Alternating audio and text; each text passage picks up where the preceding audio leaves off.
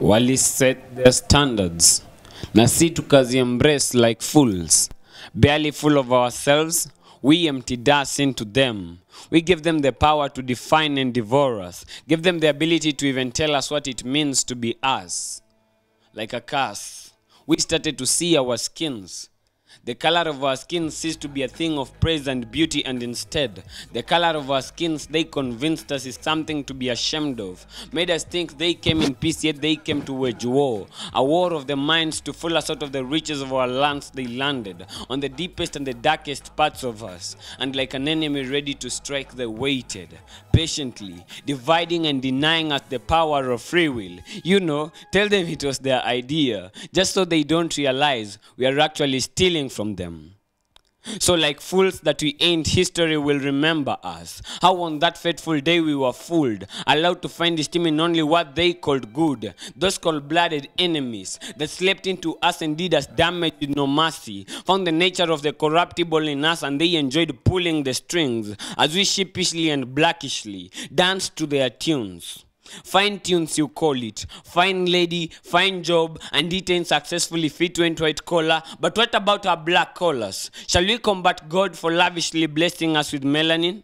And then came the millennial mistake, how they knew they can't kill us, at least not directly. So they poisoned the younger us, the younger generation, so that our tomorrow is only great if it is great in their eyes. They didn't teach us to be like us, they taught us to be like them. So an African kid grows to be of age, ashamed of his origin. Until T'Challa, son of T'Chaka, a black superhero, raised like a white man, rose to tell us what a black can be, that a black can be a hero. But who would have known that they were still on to fooling us but foolish us? They taught us how to be black through the panther. They told us what and who we are, but they don't know us, and neither are they gods over us. Who we are is up to us to let God decide. So like a black man is a Christian, and the white demons devoured him, left him scarred and wounded in an attempt to kill the God-love effect on mankind. Just so none of us will be kind. Who would have known that every time we didn't pray to God through the Messiah, we lost it? That every time we didn't pray, the enemy preyed upon us? That every time we lasted after the ungodly, the aroma of the ungodly will taste so good on our tongues that we would forget what it meant to be God's own children. Who would have known that every time we prayed, who would have known that every time we left the prayer room dissatisfied, the enemy felt so satisfied that he had convinced us to follow our own will, which was just his will resounding in our minds. The demons, they aren't powerful against us because we got the name to which all in heaven and on earth and under the earth bow down to. But they were cunning, and they managed to fool us into being powerless, having the godliness but not the power therein. But God in his loving kindness still calls us to himself. His love is neither muted nor silenced. For his love mumbles deliverance, and the devil is beneath us. For he asked us to sit at his right hand side in Christ Jesus, and he shall put all of the enemy's wealth under our feet. For though we fell weak, fatherless and forgotten, in him we remember that we have a Father who never fails us. For nothing can separate us from his love unending. Not the devil, nor his demons. For the liars' lies are powerless against God's grace. So today we stand, proudly Christian and proudly forgiven. Evangelical poet. Big up on yourself, manze. Hey, evangelical poet. Manze, that's awesome. That's big, manze. Thanks. You ni nini? Inawezekana ni makalcha na nini? Yeah, that was, I was writing more about how we saw ourselves. And it's more like we are trying to find prestige in being white than being black. And also, I realized that the life of a Christian is just the same. We are ashamed of being Christians in this time and age, which shouldn't be the case. We should be proudly Christian because in God we are forgiven. It doesn't matter whether people look at us as unfinished and broken. God looks at us as finished. Christian poems. Yeah, gospel poetry. All right, karibu sana evangelical poet. Thanks. Tell us, who is evangelical poet? You need to stage, ni nani? Well, evangelical poet and the man himself, Mungai, are more or less one and the same thing. Because you can't give what you don't have. kuna piece niliandika always give what you don't have. I can't love you na sijaipendwa. Hey. So I can't give you the God I don't have. Before I even ask you where my inatokanga, I have a man manze right next to you, Nathan Amani. Karibu sana man, umetulia sana. Asante man. Bado niko amazed, hiyo piece ni kali. Yeye imeweza. Kidogo feel Sunday na ni Friday ba. Karibu feel like manze nitafanya yangu kweli. Lakini imeweza. So who is Nathaniel? Nathan Amani. Nathan just a humble guy. Nathan is a humble guy. Nate Speaks is the poet. Okay. Yeah. Nathan ni msetu wa mtaa tu. Humble. Mtaa gani? Mombasa 001. Mombasa. Naona uko na Kiswahili fulani. Unatuchezea tu chini. Tukiwa hapa hivi na Evangelical. Sisi ni watu huku Turusungu. Mimi ni wa Kitale. Kitale? Kwa Mahindi ndani. Lakini umeamua kukaa hivi. Kukaa tu hivi tu tuko. Kunyenyekea tu. More or less.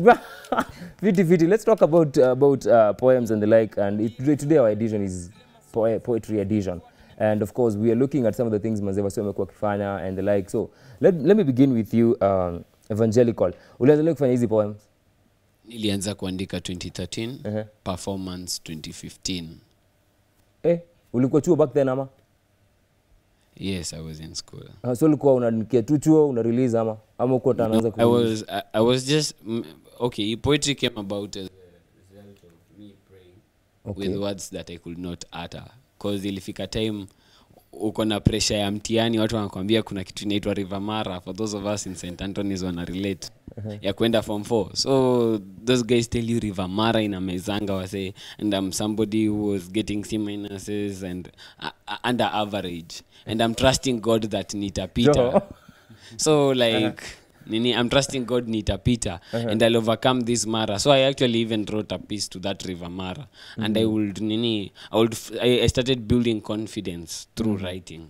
I realized that God has given me a channel of healing and peace and venting out. What makes you think like by the way ukifanya tu he peace was what I feel it? I don't look at things that way. I look at things. I look at poetry and performance right now differently from how I used to look at it back then. In 2015, ungenipata, I was trying to get those snaps, trying to get as in watu wakujue we ni mnoma, but in the end, like it's frustrating. Sometimes they appreciate, sometimes they don't. So I decided that I would be satisfied whether they appreciate or they don't. And I would only find satisfaction in doing something that didn't allow me to feel empty, but allowed me to have life. And I found that satisfaction and contentment in God. Wow. So from 2017, I decided I'm a gospel poet because this is what... So before you go for a secular? I was trying to mix both because mimi kijana wa church, alafu after high school hiyo pressure wase wanakuambia hizi mistari ukiacha kuandikia Mungu andikia wasichana zitaingisha box. But again sasa ndo 2017 nikaamua ngumu if it means being single for God, let me be single. But at the end of the day at least I'm finding life in what I do. Single for God? Yeah, as in I mean people want you to please them. People want you to worship them. There is a piece I did. People want you to please them and worship them. And in that piece, God alinipe a lot of healing. But then my pieces minister to me. You're not my first audience. My first audience is me. Because those pieces, I've never seen them. After nimeandika, like they preach to Mungai. They preach to me. And they change my life. Yeah, they do change my life. Hey, big up. We'll come to you because unajulia cha guitar. Na hiyo ni swali bado tutajibu baadaye mbona ukaacha guitar. Nathaniel manze, tell us about your poetry and venye imekuwa tu kiventure tu into it before we can get to the general industry. Me basically some apart from difference ya nilianza 2013. Hii poetry kwangu nilianza 2016. Okay. Yeah, and it's kinda a funny story. Like given saizi nafanya poetry, I didn't even know kama nitafanya poetry. Me, I just say poetry haikuwa talanta kwangu. It was just something I was just good at. It was undiscovered. So imekuwa poa. Ilikuwa tu time tu na I play basketball.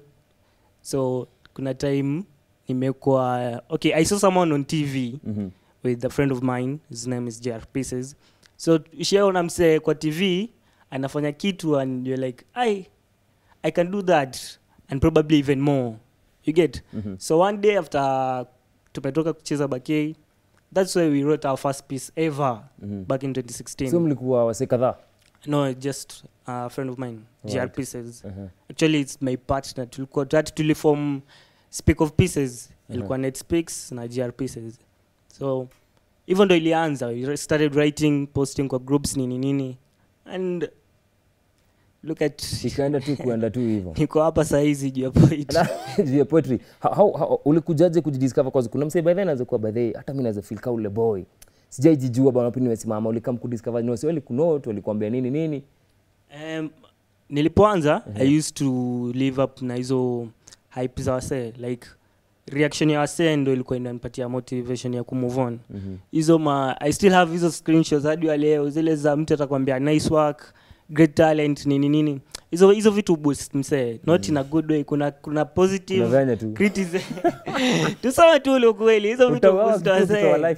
Mse akija kuambia good work, you'll have that urge ya kuendelea. You're like, sasa ilikuwa tu hivyo. Yeah. All right, let's talk about now poetry in general. Niliona Evangelical ulianza kitu Meru University. Yeah, I studied Sunset Poetry and it still runs up to this day. Wow. Ulianza when? This Friday itakuwa. Ulianza when? That was early last year. It was like it was a transformation. The first time I tried it, it failed terribly. I was the only poet attending my event. and then some other guys came later on, a year later. That was around 2016 there. And then when they came, they were like, man, you're a poet, we can work with you.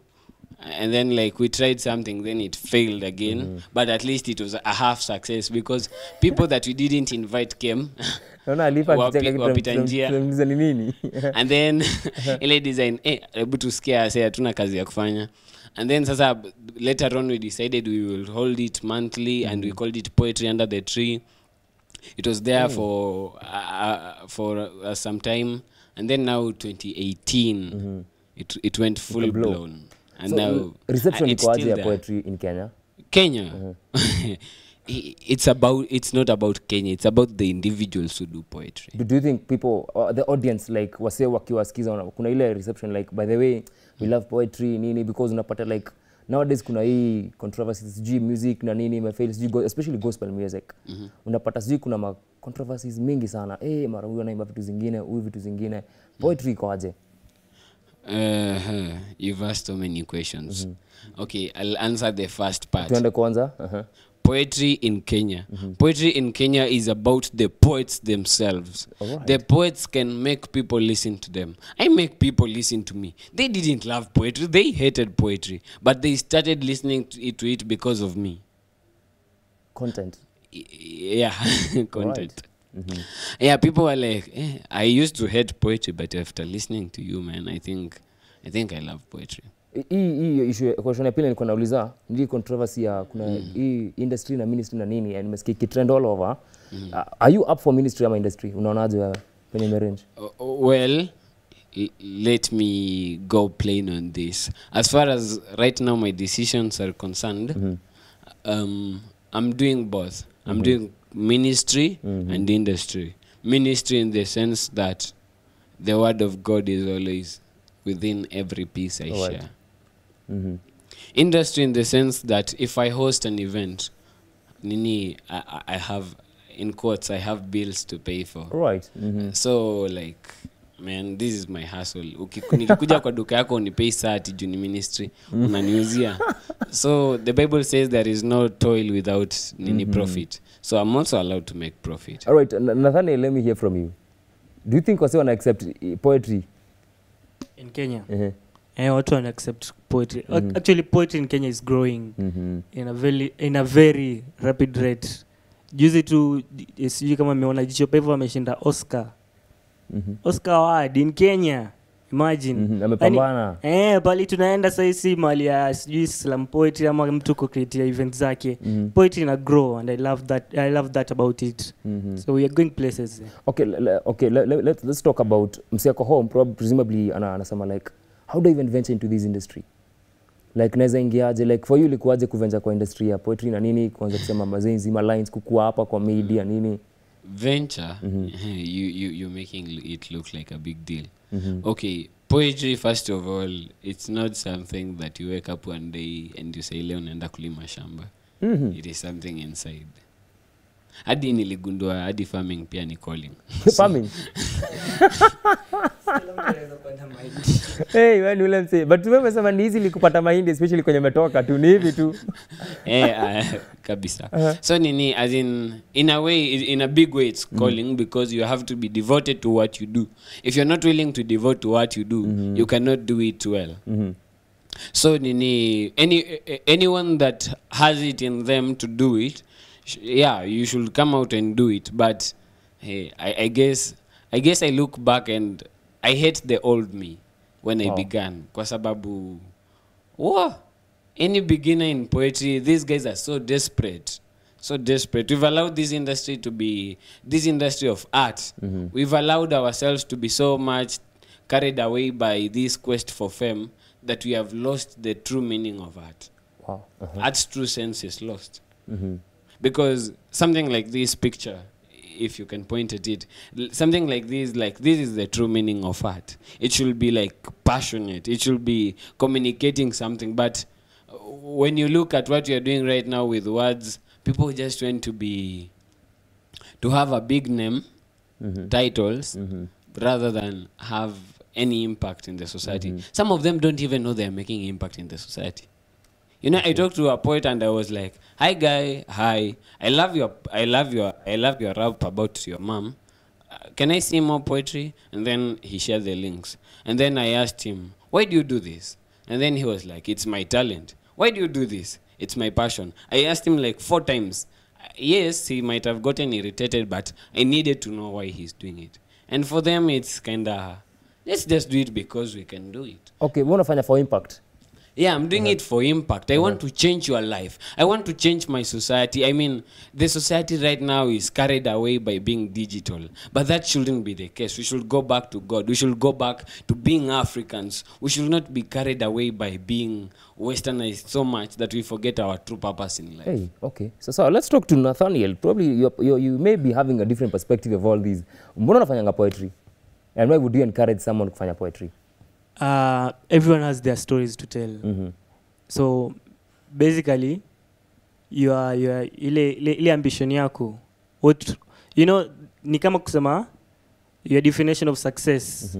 Kwa mwingine ni kuja kwa TV, kwa mwingine ni kujulikana, kwa mwingine tu anataka tu awe na pesa. That's success to him.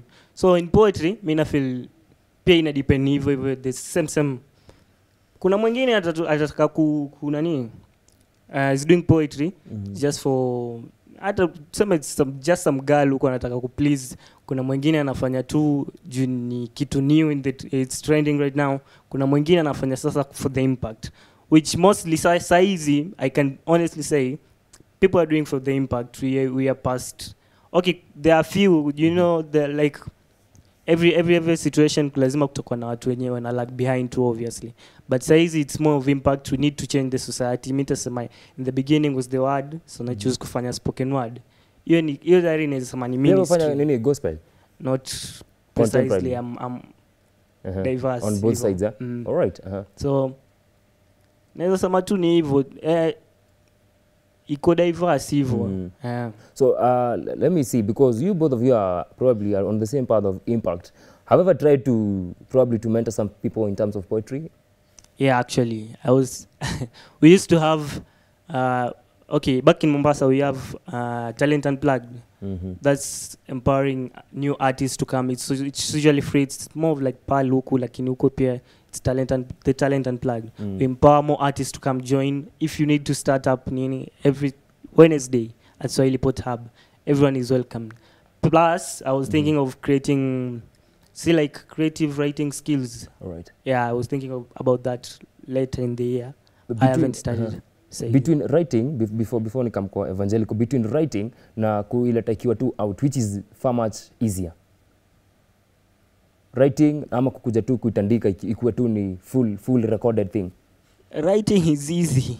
Writing is very easy. Like mi naweza hata sasa ningekuwa naandika tu, nilikuwa naogopata kuperform on stage. Writing is easy. I can just naweza andika tu about my day. That's writing. All right. So long as it's in me. But it takes courage to stand in front of a stage. That takes courage, and by the way, that creates a lot of impact talking while writing. Not everyone reads, by the way. So talking is much more effective. Yeah. Evangelical began something at St. Columbine. I didn't begin something. I worked as a trainer. As a trainer there? Yeah. I was working on those kids. They, first of all, training spoken word students in high school for their competitions that have been introduced into their festival. It is all about nurturing what they already have, because they need to have it in them. And then the piece, I write the pieces for them. And then the training part of it is the most crucial. All right, that leads me to the same question nimeuliza about writing and recording, because umesema wewe unaandikianga tu. So for you, which is easier? Yeah, you cannot perform for them because you're not a student. Huwezi enda kuperform tu hapo ushike nini? You're not a student. You can maybe introduce the festival as just an artist, but you cannot it's like I cannot do your praying for you. No, okay, so okay, fiti. Fiti. But I'm loving the way you guys are, because impact by the way imekuwa kitu relevant sana kwa society saa hizi. And I want to ask, if by chance umepata opportunity, yes, unataka kusema? There is a question umemuuliza between writing and just doing it, which one is easier? Yeah, writing for the most part is easier. And performance, it came to, okay, me when I knew poetry, I thought it is something that people stand on stage and they just speak. So when I started, I nurtured that gift of freestyle. So I became so good at it that I was so lazy to write. That's why I have not been on the limelight. Like I will be like, you write cram, hey, that's a whole lot of process. But performing on stage, as long as you have the content that is, I don't know where the lines come from. As long as I know what I'm talking about grace, I'm talking about tribalism, I'm talking about this. As in I just stand and I share something. What inspires you between all these things? Because umesema kuna tribe, kuna nini. What will primarily, a specific thing that can inspire you in terms of like culture? What inspires me? Like ukiangalia tu hivi, like amesema openly, like for instance me, my day, sijui nini, can tell me what to write. For you nakuanga nini? Yeah, more or less that. It has to be something you've encountered. You can't, in poetry, it's not more like novels. Novels you can create fiction, but in poetry, yes, there are those who do fiction, but for us there has to be something that has hit us. Like imeku hit really hard. Like I came on Y254 and I saw that I saw that Aleki maybe amefanya hivi, and then I'll go and start a line. But then I wrote something from somebody's show. Wow. I'll not mention the show, but I did a piece. The piece I shared on Switch TV. I quoted even the dates if you listen to it. I remember, yes, August something. Yes, I remember you saying that, and I was like, oh, okay, bro. And ilikuwa about some white and black something? No, that one was about somebody said that Christianity is a dying philosophy. Okay. And I was like, Munga, answer that back. Yani ulika hivi ukasema, man, you cannot say that. You cannot criticize the gospel for which I stand. The Bible says that in 1 Peter chapter 3 verse 15. It says that if the people have any questions, we should be ready with answers to defend the scriptures. Not to defend God, but to defend the word of God. So thank you for saying that. So nataka mwak leo something for Y254. Sijui kwenye mtatoa hizo idea. I bet creativity iko hapa reloaded. I know you guys are so creative, so mtafanya. But I want you, Nathan, ufanye tu nini yako tu. Roll tu na yako moja. Yeah. The spoken word is with half who speaks and half with those that listens. Art talks, net speaks. aliyesema dunia ni tambara bovu hakukosea, juu yenyewe imejaa na uovu. Tumeachwa na vumbi, hichi kivumbi sijui tutapata wapi duster, at least to duster ndo tupate mwangaza. Cause at this rate itabidi tumembrace fade the light at the end of the tunnel, naona tu ikizima. Life ni kama ilienda magic school, ndio maana imetujazia tricks. Tricky, freaky, uhayawani umekuwa sticky, umestick in kwa mind zetu. Funga macho, abracadabra, fumbua uone kama utaona kisa cha baba na babra. Mtoto wake, uhusiano C9 ukizimekuwa kesi kwa magazeti, tunabaki kugeza 80 juu imekuwa situation familia. Misemo ya ndovu kumla mwanawe, so baba na choose kumesa yake familia. Tujiangalie, tuko pabaya leo kuliko jana. Our lives are a joke hata kama sio ni kitu fani. Laughter, haha, kwa best medicine imetufanya sote tukawa wagonjwa. And honestly I'm sick of it.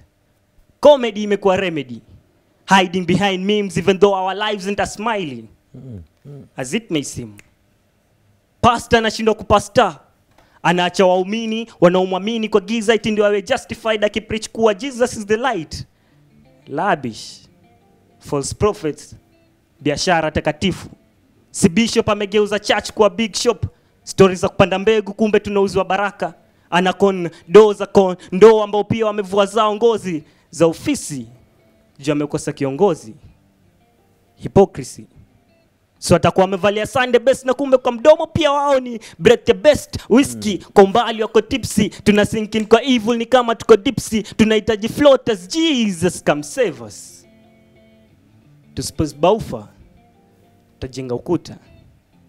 Sini sisi bado tuna complain juu ya politicians, ndio maana hata kesho bado tutalilea maende. Leo tuna voting leaders bila kuangalia aspects zao za kwa greedy. Tunachocho na promises na memos ziko misleading. Lema, we are mainly to blame. Jumoja alimpigia kura eti because the share tribe name. Eti ukiexpandio jina kwa uko, anaweza kwa kitukuu wa babu wa mjomba kazini yake wa kambo. Mwingine si alijengwa free transport na lunch tu akajeza stadium na hivyo ndo aliuza kura. Alafu bado tuna question mbona viongozi wanatugeuzia mgongo wakati sisi ndio tuligive our backs when the obvious was right in front of us. Uliza ofisadi, ile ofisadi inampelekaje? Sitoshe mikono ndo endelee kula hongo vizuri. Tuongeze sukari next time wakitaka kupewa chai. Corruption imekita mizizi ndo maana leaders hawahitaji fokula mali ya umma. Eti tula spoon feed into hizo positions so watafanya chini akili itawatuma. Tutake zetu tungali vijana. Vijana wame lose focus. Wanaishi ni kama wana live for a curse. Laana. Life zao zimekosa maana. Cheki. Cheki wakilose mashati na mapanti kwa party ati ni kujigamba. Ati ni trend siku hizi so kwa social media wanajigamba. Wasichana wadogo wanashindwa kiinama utadhani wanataka cha mvunguni. Wavulana nao tutakwambia wamechoka ndo maana wamemresuhuni. Mirror on the wall reflection in a deserve attention. Seriously. Hey. Tujiangalie. Atox na speaks. Words unleashed. Hey, big up. Manze tu appreciate you boy child. Hey, ameweza. Nilisikia poetry clapping ni hizi, si ndio? Uko huku tu, si ndio? Hey, manze big up. Hey, your line ya sijui ina maana nini. Hey, man. Ulitoa wapi hiyo? Ni basically hizi mtakacha mnguni sharti ya yame. So today's trend actually. Msichana kwa video lazima tu ameinama. Kama atakacha mnguni. So okay, sawa. I want you to nataka upe Khalifa hiyo mic. Najua kuna swali ameshinda hapa akicheka. Tu mpe tu hiyo mic as you guys mwanze kujua mnatufanya nini saa hizi. The two of you want to work on something. Si sawa? So you work on something mtandikia tu hapa saa hii tukimaliza, si ndio? So Khalifa inaona kulikuwa anacheka tu kichini ya maji. Kuna ka point fulani alisema nikakumbuka vile mimi kuna ka event niliweka West event. My first event. Ukikuwa ni wewe na producer. yangu hata ikuwa ni mimi na producer. Hata mwenye alikuwa ananiletea mashini, my own stuff. Hakuamini. So imagine since that day's day fanya event. Hata second story event. Niligive up na nikachorea story na nikacha kabisa. Hadi wenye ulikuwa naaminia kazi. Like imagine machine ni zangu definitely, si ndio? So the guy was sound, nilimpelekea machine ndio akuje nazo. Full pack. Full pack. So si mimi tumekaa already tushafika, tulikuwa kama watatu tushafika, tunangoja vitu zikam ndio tuanze kulipisha entrance. Nakwambia hadi huo msee wa sound mwenyewe akukuja anapiga brother mimi siwezi make. Tukiangalia hapo kwa entrance hakuna hata mtu hata mmoja. Ulilipisha how much kwanza? Ndio kwa tu so 200 shillings. Sasa unalipisha how much? Sifanya event. Okay, wanalipisha how much ndio uende basi? Sijaenda event. Wacha nikwambie kweli. Serious? Yeah, siendangi event na sifanyanga event. Apart from club, hata wedding ni once. I don't like it, yeah. Hapa na hapa. Let me stick to club thing. Hiyo ndio nimezoea. Hiyo ndio kazi yako pale umebobea kwenye kazi. Kijana anaelewa hizo vitu bana. Hey, noma. Budo lijaribu. How do you see the industry? Unaonaje hiyo poetry? Industry. Kuna competition nyingi. Okay, si kama entertainment. I think iko ndani entertainment, but huwezi compare na unachikiwa wasanii au umejua Korea like mko less, ndio. But ukiangalia wasanii wako wengi. So definitely hao wanaweza inuka haraka more than. Right. Yeah. Kukua less ni opportunity. Ati? Kukua less kwa industry ni opportunity. Kukua less. In like terms of like what's poetry. I can't really call it that because it's an opportunity and it's not. Yeah. Why so? Why is it and it's not? It's an opportunity because if you do something good, you'll be noticed. It's also not an opportunity because unaenda kuambia msee unataka perform kwa event yake na shinda unataka perform nini. Like I went and shared poetry in a wedding back in Eldoret and then they were like, spoken word ndo nini? Hey. So ebu imagine. Hadi huyo pastor mwenye alikuwa ameniita niende niseme peace after nimesema akakuwa zile za Mungu anatupeanga sisi wote vipawa tofauti hakujua ni nini. Venye tu kulienda kukaenda. Venye tu kubalika. Okay, so nataka saa tuwapatie wao kumfanyeni wawili ya Y254 mroll tu nayo. Na nini, okay, before we do that. Yeah. Nini, those would like maybe kutucheki. Mimi personally, those in Nairobi, welcome to Ramoth Foods Restaurants every Thursday from 4 p.m.